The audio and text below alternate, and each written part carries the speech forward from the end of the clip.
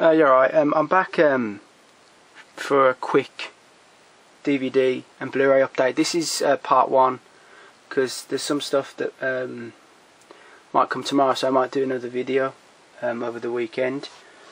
But right, the first film up is a horror film. Right, sorry about the glare. I'm Madman. This, because I was reading about this and it sounds really interesting. Kind of sounds a little bit like, it's got a little bit of the dark half to it. Basically a murderous scalpel-wielding maniac comes alive from this book. I think it's terrorising this woman. Yeah, that looks really good, that does. I got that film with The Night Visitor. I picked this up and I'm Madman for 99p each, which is just sealed as well. Real bargain. Stars Elliot Gould and Richard Roundtree. Kind of the horrific occult murders. Have to say it does look pretty good. Looks like the sort of in the vein of the Believers and maybe the first Power films like that. Yeah, that looks really interesting. I'll have a look at that. Now, up next, this is a Dutch film set during the closing stages of World War II. And during the Nazi occupation of Holland. Winter and wartime. This looks interesting as well here. This is very good.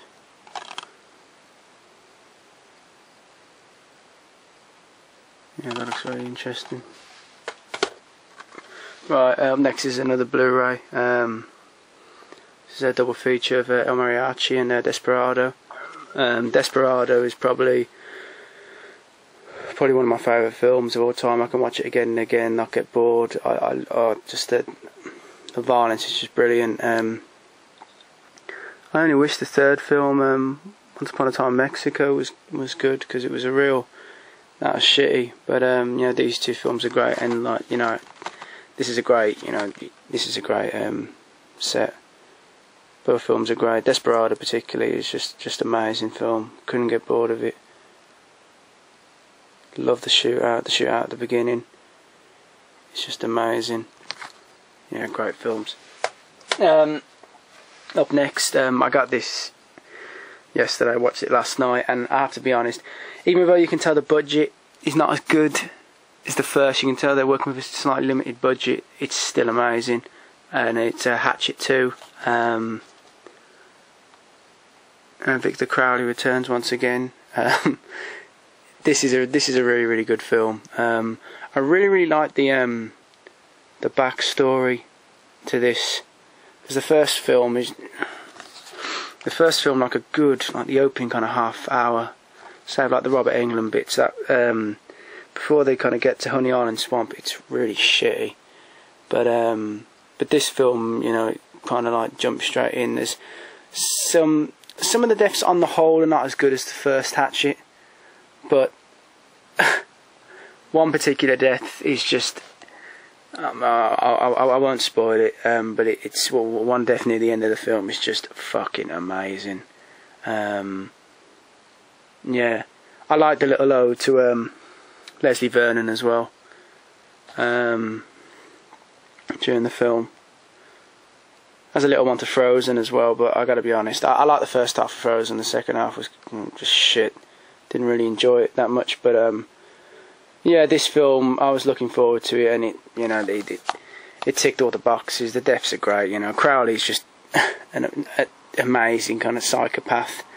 He's chainsawing this as well. I mean, that doesn't really do justice to it. It's just it's amazing when you see it. Just yeah, just watch the film. It was great. I wasn't disappointed with that.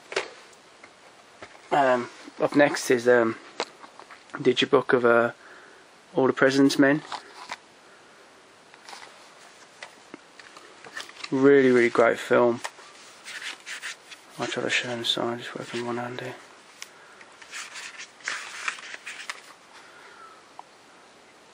Great film.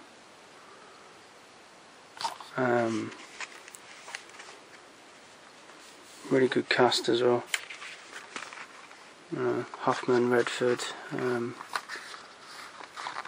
Hal Holbrook as well. Massive fan of Hal Holbrook. Amazing actor. Real nice addition as well. Great film. Right, up next, I got this. This is editions from Germany. It's Blu-ray media book of Into the Void by Gaspar Noé. Into the Void isn't a film; it's a trip. Yeah, well, good things in a sort of a mad way. Here it's a very fucked up film. Looking forward to watching it. I like most of Gaspar Noé's films. Irreversible, Stand Alone, Carne. He's a pretty fucked up individual, but he's filled with talent. Looks an absolute fucking psychopath, I may say, but yeah, really looking forward to watching this. Here, this is real fucked up. And last for this update is this film. This DVD's out of print now, and it's real bit of a bastard to find. It's To Catch a Killer. Brian Dennehy plays John Wayne Gacy. Because I've been trying to pick this film up for ages, but the price of it is just. If you go on Amazon, you'll see it's not cheap. I managed to pick it up for a pretty decent price. It's still sealed as well, and it was a lot better deal than some of the prices I've seen on Amazon. If you've watched Gacy, the film, hang on, I'll just pull it out quickly. That one, you know how shit it is. It's just like the way they portray Gacy in it as well, as a kind of a guy who can just get slapped about by people and kind of no respect. And if you know a little bit about it, he was a respected guy. I mean, he won Man of the Year in his town, for God's sake. But Dennehy is a real fucking menace in this. The only thing I think the choice of them having, is it Margaret Kidder? Is that her name? Having her as the psychic in it. There's no need. The film's too good to have a sort of a psychic woman in there, like saying where all the bodies are hidden. It doesn't need that at all. Real good use of lighting as well with Dennehy in play. I mean, really, you'll know what I mean if you see the film. I really recommend the film, but don't try not to be spending ludicrous prices on it, because it's not because I've seen people trying to sell it for over $100, and then that's not right, man. It's not worth that. But it's a really good film. Dennehy is really good, real menace in it. It's a really good film. I'd really recommend that if you can pick it up for a decent price.